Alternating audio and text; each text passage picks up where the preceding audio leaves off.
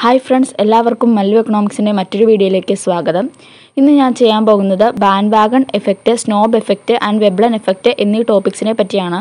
ഈ മൊഡ്യൂളിലുള്ള മറ്റു ടോപ്പിക്സായ cent Petersburg paradox, Newman മോർഗൻസൺ utility index, Friedman savage hypothesis എന്നീ ടോപ്പിക്സ് ഞാൻ നേരത്തെ വീഡിയോസ് ചെയ്തിട്ടുണ്ട്. ആ വീഡിയോസിൻ്റെ ലിങ്ക് ഞാൻ ഡിസ്ക്രിപ്ഷൻ ബോക്സിൽ കൊടുക്കുന്നതാണ്.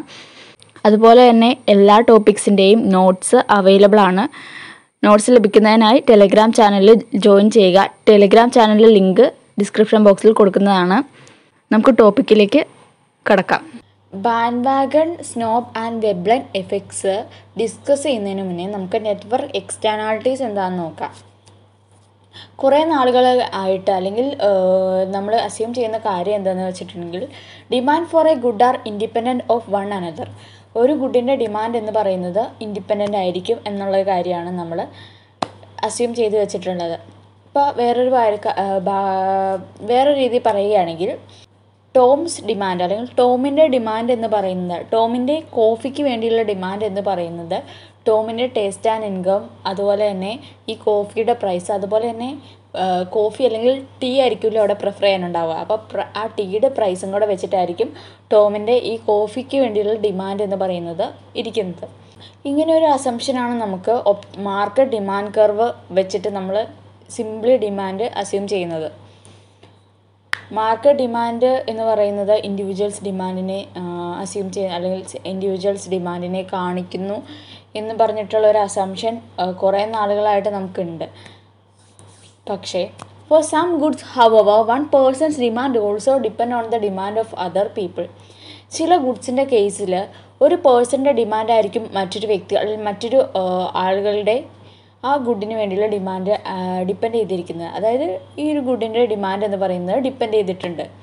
ഒരു വ്യക്തിയുടെ ഡിമാൻഡ് എന്ന് പറയുന്നത് അഫക്റ്റ് ചെയ്യുന്നുണ്ട്, മറ്റുള്ള ആളുകൾ അത് ആ ഗുഡ് പർച്ചേസ് ചെയ്യുന്നതിന് വേണ്ടിയിട്ടുള്ള അഫക്റ്റ് ചെയ്യുന്നുണ്ട്. അതായത് ഇപ്പോൾ നമ്മൾ നല്ലൊരു ഗുഡ് മേടിക്കുകയാണെങ്കിൽ നേരത്തെ ഇതിന് മുന്നേ മേടിച്ച ആളെ എങ്ങനെയാണത് യൂസ് ചെയ്യുന്നത് അല്ലെങ്കിൽ എത്രത്തോളം അത് യൂട്ടിലിറ്റി തരുന്നുണ്ട് എന്നുള്ള കേസിലാണ് അല്ലെങ്കിൽ ആ ഒരു അസംഷനിൽ മാത്രമാണ് നമ്മളും ഗുഡ് മേടിക്കാൻ പോവുള്ളൂ. അങ്ങനെ ചില കേസസ് ഉണ്ട്. അപ്പം അങ്ങനെ ഡിമാൻഡ് ഡിപ്പെൻഡ് ചെയ്തിരിക്കുന്നു. ഇങ്ങനെ ഒരു ഡിമാൻഡ് ഡിപ്പെൻഡൻസി അല്ലെങ്കിൽ ഈ ഒരു ഡിമാൻഡ് ഡിപ്പെൻഡൻസിനെയാണ് നമ്മൾ അങ്ങനെ ഒരു സാഹചര്യത്തിലാണ് അവിടെ നെറ്റ്വർക്ക് എക്സ്റ്റേണാലിറ്റി ഉണ്ടെന്ന് പറയുന്നത്. ഈ നെറ്റ്വർക്ക് എക്സ്റ്റേണാലിറ്റീസ് എന്ന് പറയുന്നത് പോസിറ്റീവോ നെഗറ്റീവോ ആകാം. A positive network externality exists if the quantity of a good demanded by a typical consumer increases in response to the growth in purchase of other consumers. അതായത് ഒരാളുടെ demand കണ്ടിട്ട് അല്ലെങ്കിൽ ഒരാൾ ആ ഗുഡ് യൂസ് ചെയ്യുന്നതിന് കണ്ടിട്ട് അല്ലെങ്കിൽ ആ ക്വാണ്ടിറ്റി പർച്ചേസ് ചെയ്യുന്നതിന് കണ്ടിട്ട് നമുക്ക് ബാക്കിയുള്ള ആളുകൾക്കും അത് തന്നെ പർച്ചേസ് ചെയ്യാൻ തോന്നുകയാണ്. അങ്ങനെ ആ ഒരു ഗുഡിൻ്റെ ഡിമാൻഡ് ഇൻക്രീസ് ചെയ്യുകയാണെങ്കിൽ അങ്ങനെയുള്ള കേസിലാണ് പോസിറ്റീവ് നെറ്റ്വർക്ക് എക്സ്റ്റേണാലിറ്റി എന്ന് പറയുന്നത്. അതിൻ്റെ ഓപ്പോസിറ്റായിട്ട് if the quantity demand decreases there is A negative network externality. ഇനിയിപ്പം ആ ഗുഡിൻ്റെ ക്വാണ്ടിറ്റി ഡിമാൻഡ് ഡിക്രീസ് ചെയ്യുകയാണെങ്കിൽ there is A negative externality. ആ ഒരു ഗുഡ് ആളുകൾ പർച്ചേസ് ചെയ്യുന്നത് കുറഞ്ഞു വരികയാണെങ്കിൽ അവിടെ ഒരു നെഗറ്റീവ് എക്സ്റ്റേണാലിറ്റി ഉണ്ടെന്ന് പറയാം.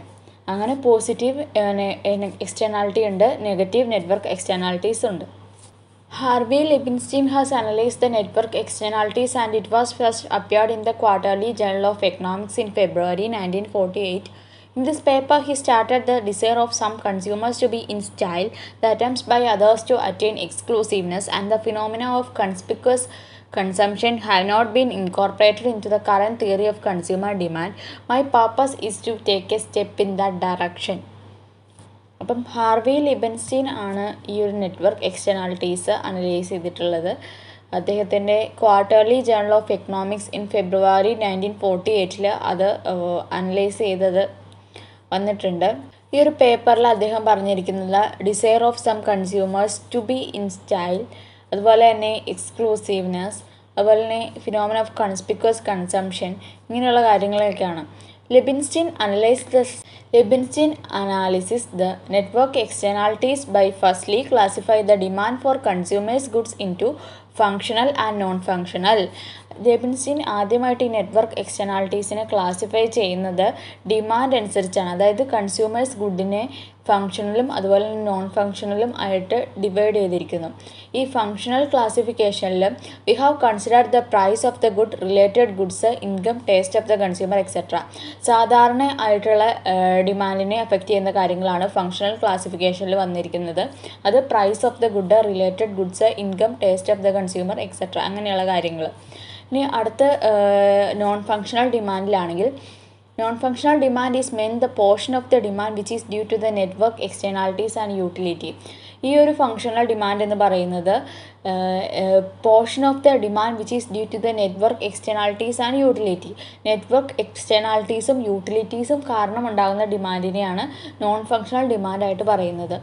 Utility derived from the commodity is increased or decreased point to the fact that others are purchasing and consuming the same commodity or owing to the fact that the commodity had a higher than lower price. We differentiated this type of demand into Bandwagon Effect, Snob Effect and Veblen Effect.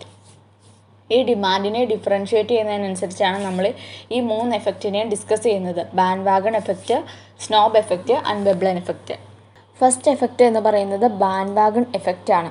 ബാൻഡ്വാഗൺ effect എന്ന് പറഞ്ഞിട്ടുണ്ടെങ്കിൽ positive network എക്സ്റ്റേണാലിറ്റിക്ക് ഒരു എക്സാമ്പിളായിട്ടാണ് ബാൻഡ്വാഗൺ effect പറയുന്നത്. ഒരു consumer ഒരു good possess ചെയ്യുന്നതിന് മെയിനായിട്ടുള്ള കാരണം എന്ന് പറയുന്നത് എല്ലാവർക്കും തന്നെ ആ ഗുഡുണ്ട്. ആ ഒരു കൺസെപ്റ്റിലാണ് ഒരു കൺസ്യൂമർ ഒരു ഗുഡ് പൊസസ് ചെയ്യാൻ ആഗ്രഹിക്കുന്നതെങ്കിൽ ആ ഒരു സിറ്റുവേഷൻ എന്ന് പറയുന്നത് ബാൻഡ്വാഗൺ എഫക്റ്റാണ്. ചിൽഡ്രൻസിൻ്റെ ടോയ്സിൻ്റെ കേസിലൊക്കെ ഈ ബാൻഡ്വാഗൺ എഫക്റ്റാണ് കൂടുതലായിട്ടും കാണപ്പെടുന്നത്. അതുപോലെ തന്നെ ഈ ബാൻഡ്വാഗൺ എഫക്റ്റ് ഉള്ളത് കൊണ്ട് തന്നെ കൺസ്യൂമേഴ്സിനെ ധാരാളമായിട്ട് മാർക്കറ്റിങ്ങിലും അഡ്വർടൈസിങ്ങിലൂടെയൊക്കെ മാനുഫാക്ചേഴ്സൊക്കെ എക്സ്പ്ലോയിറ്റ് ചെയ്യുന്നുണ്ട് നല്ലപോലെ. Often it is also the key to success in selling clothing മേഖലയിലായാലും ആ ക്ലോത്തിങ് മേഖലയുടെ സക്സസിൻ്റെ പിറകിലായാലും ഈ ബാൻഡ്വാഗൺ എഫക്റ്റ് നല്ലപോലെ ഇൻഫ്ലുവൻസ് ചെയ്യുന്നുണ്ട്. In its pure form, bandwagon effect is the case where an individual will demand more of a commodity at a given price because all other individuals in the market also demand more of the commodity.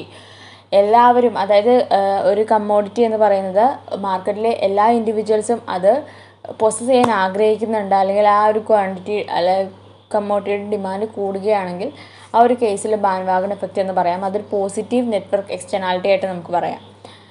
ഇപ്പോൾ ടെലിഫോണിൻ്റെ കേസിലാണെങ്കിൽ അതിൻ്റെ demand കൂടുതലായിട്ട് increase ചെയ്യുന്നുണ്ട്. ഒരാളുടെ കയ്യിൽ കാണുന്നത് കൊണ്ട് തന്നെ മറ്റൊരാളും മേടിച്ചുകൊണ്ടിരിക്കും. പിന്നെ ഒരാളുടെ കയ്യിൽ തന്നെ ഇരുന്നത് കൊണ്ട് ഈ ഒരു ടെലിഫോൺ കൊണ്ട് ഉപകാരമില്ല, ഒരാൾക്ക് മാത്രമായിട്ട് ഉള്ളത് കൊണ്ടും അത് ഉപകാരമില്ല, ബാക്കിയുള്ളവർക്ക് കൂടെ അത് വേണം.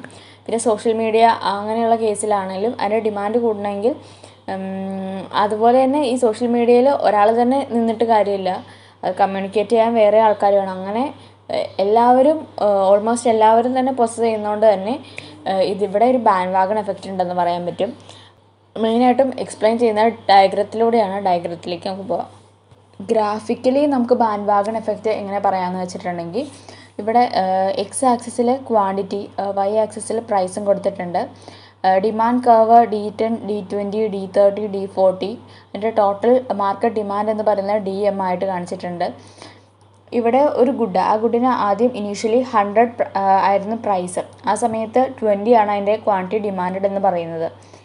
ഇപ്പം ആ ഒരു ഗുഡിൻ്റെ പ്രൈസ് എന്ന് പറയുന്നത് 100ൽ നിന്ന് 50ലേക്ക് കുറയുകയാണെങ്കിൽ ഒരു നോർമൽ കേസിൽ 20 to 25 ആയിട്ട് ക്വാണ്ടിറ്റി ഡിമാൻഡ് കൂടാം. അപ്പോൾ ഈ 20 to 25 ആണ് പ്യുവർ ആയിട്ടുള്ള പ്രൈസ് എഫക്റ്റ് എന്ന് പറയുന്നത്. പക്ഷേ ഇവിടെ ബാൻഡ്വാഗൺ എഫക്റ്റ് പറയുന്നത് കൊണ്ട് തന്നെ ഇവിടെ ഇമിറ്റേറ്റിംഗ് ആയിട്ടുള്ള ഒരു ടെൻഡൻസി അല്ലെങ്കിൽ ഇമിറ്റേറ്റിംഗ് പാറ്റേൺ ആണ് ഗുഡിൽ കാണുന്നത്. അപ്പോൾ ആ ഗുഡ് എന്ന് പറയുന്നത് അങ്ങനെ ഒരു രീതിയിലുള്ള ഗുഡായിരിക്കും. അപ്പോൾ ആളുകൾ കൂടുതലായിട്ടും ഒരാൾ മേടിച്ചതിനെ ഡിപ്പെൻഡ് ചെയ്ത് അല്ലെങ്കിൽ ഒരാളുടെ ഡിമാൻഡിനെ ഡിപ്പെൻഡ് ചെയ്തിരിക്കുന്നതുകൊണ്ട് തന്നെ അല്ലെങ്കിൽ ഇമിറ്റേറ്റിംഗ് പാറ്റേൺ കാണിക്കുന്നത് കൊണ്ട് തന്നെ ഇവിടെ 20 to 25 മാത്രമല്ല കൂടുന്നത്, ഇവിടെ 20 to 40ലേക്ക് ആ ഒരു കൂടൽ നമുക്ക് കാണാൻ പറ്റും. ഇപ്പോൾ D40 ആയിട്ട് അതിൻ്റെ ഡിമാൻഡ് ഇൻക്രീസ് ചെയ്യും. അതാണ് D40 കാണിച്ചിരിക്കുന്നത്. അതുപോലെ തന്നെ ഇവിടെ 100ൽ നിന്ന് 50ലേക്ക് കുറയുമ്പോൾ 20 to 25 മാത്രമല്ല 20 to 40ലേക്ക് ആ ഒരു പ്രൈസ് എഫക്റ്റ് കാണുന്നുണ്ട്. പക്ഷേ 20 to 25 ആണ് പ്യുവർ ആയിട്ടുള്ള പ്രൈസ് എഫക്റ്റ് എന്ന് പറയുന്നത്. അപ്പോൾ മെയിനായിട്ടും ബാൻഡ്വാഗൺ എഫക്റ്റ് എന്ന് പറയുമ്പോൾ പ്രൈസ് കുറഞ്ഞാലും ഡിമാൻഡ് എന്ന് പറയുന്നത് ഇൻക്രീസ് ചെയ്തുകൊണ്ടിരിക്കും. കാരണം ഓൾമോസ്റ്റ് എല്ലാവരുടെ കയ്യിലും ആ ഗുഡ് ഉണ്ട്. അടുത്ത എഫക്റ്റാണ് സ്നോബ് എഫക്റ്റ്. സ്നോബ് എഫക്റ്റ് എന്ന് പറയുമ്പോൾ നെഗറ്റീവ് നെറ്റ്വർക്ക് എക്സ്റ്റേണാലിറ്റിക്ക് ഒരു ഉദാഹരണമാണ്. Such effect refers to the desire to on exclusive or unique goods. ഈ ഒരു എഫക്റ്റ് പറയുന്നത് എക്സ്ക്ലൂസീവ് അല്ലെങ്കിൽ യുണീക്ക് ഗുഡ്സ് ഓൺ ചെയ്യാനുള്ള ഡിസയറിനെയാണ്. അല്ലെങ്കിൽ എക്സ്ക്ലൂസീവ് അല്ലെങ്കിൽ യുണീക്ക് ഗുഡ്സ് അല്ലെങ്കിൽ യുണീക്കായിട്ടുള്ള വാല്യൂ ഉള്ള ഗുഡ്സ്, അതുപോലെ തന്നെ പ്രസ്റ്റീജ് വാല്യൂ ഉള്ള ഗുഡ്സ് അത് പർച്ചേസ് ചെയ്യുന്നത്, അതിൻ്റെ ഡിമാൻഡ് എന്ന് പറയുന്നത് കൂടുതൽ ആൾക്കാർ പർച്ചേസ് ചെയ്യുന്നതോറും അതിൻ്റെ ഡിമാൻഡ് കുറഞ്ഞുകൊണ്ടിരിക്കും. ഇത് കോൺട്രാറി ടു ബാൻഡ്വാഗൺ എഫക്റ്റ്. ബാൻഡ്വാഗൺ എഫക്റ്റിന് നേരെ ഓപ്പോസിറ്റ് ആയിട്ടുള്ള ഒരു കാര്യമാണ് സ്നോബ് എഫക്റ്റ് എന്ന് പറയുന്നത്. Desire to possess A unique commodity having A prestige value. Unique commodity, അതിനൊരു പ്രസ്റ്റീജ് വാല്യൂ ഉണ്ട് എന്നുള്ള കൺസിഡറേഷനിൽ മാത്രം ആളുകൾ കൺസ്യൂം ചെയ്യുന്ന ചില ഗുഡ്സ് ഉണ്ട്. അതിൻ്റെ ഡിമാൻഡ് എന്ന് പറയുന്നത് മറ്റൊരു രീതിയിൽ കൂടിക്കൊണ്ടിരുന്നാൽ ഇത് പർച്ചേസ് ചെയ്യുന്ന ആളുകളുടെ ഡിമാൻഡ് കുറഞ്ഞുകൊണ്ടിരിക്കും. അപ്പോൾ കൂടുതൽ ആൾക്കാർ ഇതിനെ ആക്സസ് ചെയ്ത് തുടങ്ങുമ്പോഴേക്കും ഇതിൻ്റെ ഡിമാൻഡ് എന്ന് പറയുന്നത് കുറഞ്ഞുകൊണ്ടിരിക്കും. ആ ഒരു കേസാണ് സ്നോബ് എഫക്റ്റ് എന്ന് പറയുന്നത്. യുണീക്ക് ഗുഡ്സ് അല്ലെങ്കിൽ പ്രസ്റ്റീജ് വാല്യൂ ഉള്ള എക്സ്ക്ലൂസീവ് ഗുഡ്സിൻ്റെ കാര്യത്തിൽ മാത്രമാണ് ഇങ്ങനെ വരുന്നത്. ഇതിന് നമുക്ക് ഡയഗ്രത്തിലൂടെ എക്സ്പ്ലെയിൻ ചെയ്യാൻ പറ്റും.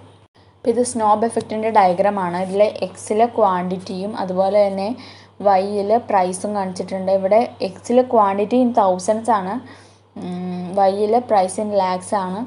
ഇവിടെ ഒരു ഗുഡ് ഒരു കൺസ്യൂമർ പർച്ചേസ് ചെയ്യുന്നു, അല്ലെങ്കിൽ അതിൻ്റെ പ്രൈസ് എന്ന് പറയുന്നത് 35 ആണ്.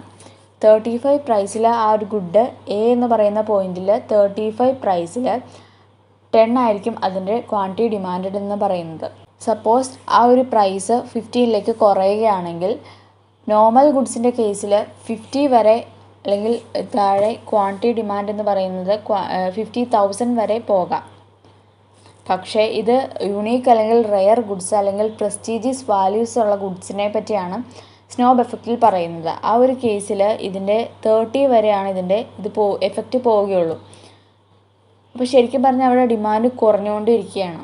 അതുപോലെ തന്നെ 35ൽ നിന്ന് എത്രയോ ഒന്ന് കുറയുമ്പോഴാണ് ബി വരെ, അതായത് ബി എന്ന് പറയുന്ന പോയിന്റ്, അതായത് 20 എന്ന് പറയുന്ന ഡിമാൻഡിലേക്ക് മാറുന്നത് 35 എന്ന് പറയുന്ന price കുറയുമ്പോഴാണ്.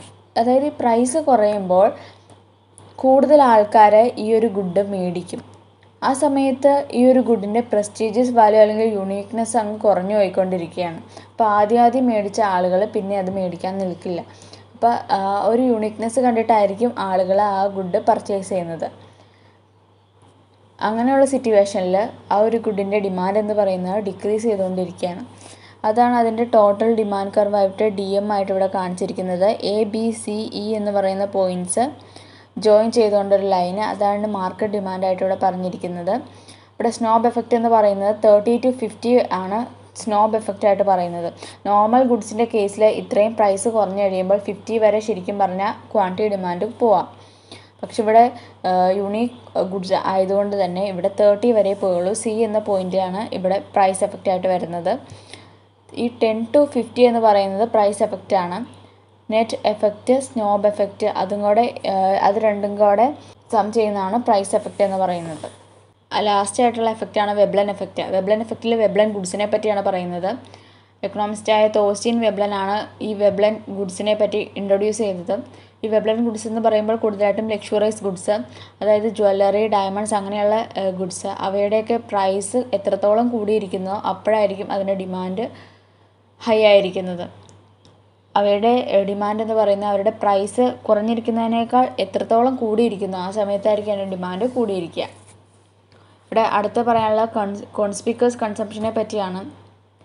It is seen that the psychological and sociological elements in the conspicuous consumption has an effect on the demand function. Conspicuous consumptionൽ വെച്ചിട്ട് അതിൻ്റെ സൈക്കോളജിക്കൽ അല്ലെങ്കിൽ സോഷ്യോളജിക്കൽ എലിമെൻറ്റ്സ് കാരണം അവിടെ ഒരു ഡിമാൻഡ് ഫംഗ്ഷൻ അല്ലെങ്കിൽ അങ്ങനെ ഒരു എഫക്റ്റ് ഉണ്ടാകുന്നുണ്ട്. ഇപ്പോൾ വെബ്ലൻ എഫക്റ്റ് എന്ന് പറയുമ്പോൾ വെബ്ലൻ ഗുഡ് എന്ന് പറയുമ്പോൾ ലക്ഷറീസ് ഗുഡായിട്ടുള്ള ജ്വല്ലറി, ഡയമണ്ട് അങ്ങനത്തെയുള്ള ഗുഡ്സ്. അപ്പോൾ അവയുടെ ഡിമാൻഡ് എന്ന് പറയുന്നത് ഹൈ ആയിരിക്കുന്നത് അവയുടെ പ്രൈസ് എത്രത്തോളം ഹൈ ആണോ ആ സമയത്തായിരിക്കും അതിൻ്റെ ഡിമാൻഡ് ഹൈ ആയിരിക്കുന്നത്. ആ ഒരു എഫക്റ്റാണ് വെബ്ലൻ എഫക്റ്റ് എന്ന് പറയുന്നത്. ജ്വല്ലറി, ഡയമണ്ട് അങ്ങനെയുള്ള കാര്യങ്ങളുടെയൊക്കെ പ്രൈസ് എത്രത്തോളം കൂടിയിരിക്കുന്നു ആ സമയത്തായിരിക്കും ആളുകൾ കൂടുതലായിട്ട് ആ സംഭവം പൊസസ് ചെയ്യാൻ ആഗ്രഹിക്കുന്നത്. ഇന്നത്തെ ടോപ്പിക്ക് മനസ്സിലായെന്ന് കരുതുന്നു. ഒറ്റ തവണ വീഡിയോ കണ്ടിട്ട് മനസ്സിലായില്ലെങ്കിൽ വീണ്ടും റിപ്പീറ്റ് അടിച്ച് കാണുക. ഇന്നത്തേൽ ഞാൻ ബാൻഡ്വാഗൺ effect, Veblen effect, snob effect അതിനെപ്പറ്റിയാണ് പറഞ്ഞിരിക്കുന്നത്. നോട്ട്സ് ടെലഗ്രാം ചാനലിൽ ഇടുന്നതാണ്. അതുപോലെ തന്നെ വീഡിയോ ഇഷ്ടമായെങ്കിൽ ലൈക്ക് ചെയ്യുക, ഷെയർ ചെയ്യുക, സബ്സ്ക്രൈബ് ചെയ്യുക. Thank you.